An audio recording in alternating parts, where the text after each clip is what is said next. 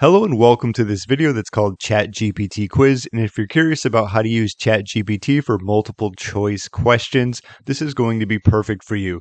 Now, given the fact that this is a marketing channel, I'm going to do something that revolves around marketing and asking about someone's experience. However, you can use this for anything. So even if you're not into internet marketing, obviously replace that with something you want to ask questions about. And then, of course, you can just copy this process and go from there. So the prompt that I have down below says, give me 4 questions to ask about someone's experience with internet marketing. So this is going to be going on a landing page where, before someone opts in, you can get a good idea of where they're at. So this is what I have. Let's click on this button here and see what we get. All right, so here we are. I put, can you tell me about a successful internet marketing campaign you have executed in the past? How do you stay current? How do you measure the success of ROI? How do you approach creating, implementing a comprehensive internet marketing strategy? So I'm going to do one more. I'm just going to change it out. I'm going to put how long have you been an internet marketer for or something like that. So I'm going to substitute one of these. So as you can see, it's about how long have you been an internet marketer for? I'm going to copy this. Just because ChatGPT gives you stuff doesn't mean you have to use all of it. So what I want to do is just give me 4 multiple choice answers for this specific question is pretty much going to be the basis of this. You can word it however you want, but you don't have to also, do 3 answers. You can do 4 or 5. It's up to you. So give me a second. I'm going to write in a prompt.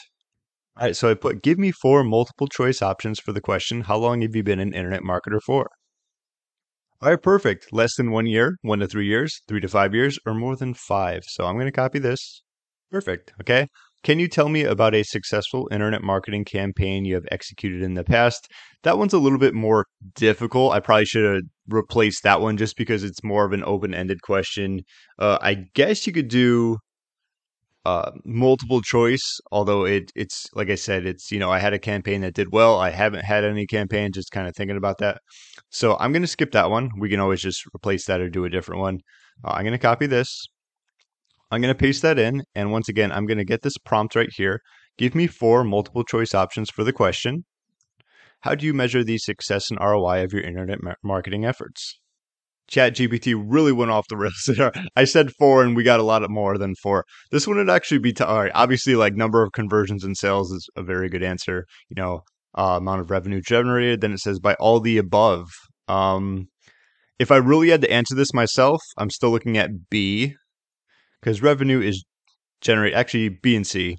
So by a combination of B and C, like you can have a ton of visitors, maybe if you're running ads, really depends, but I think it would be B and C or all the above. So if you really want to make these difficult, I guess that's a way of doing it. Okay. And I'm just going to delete this one because it's more about, it's open-ended, it's like write more about one of your best strategies, detail it. And let's go here. Let's do the same process. Let's copy this before. Maybe it'll give us 4. Maybe it'll give us 8. We don't know. Of course, if it gives us more, we don't have to use them, right?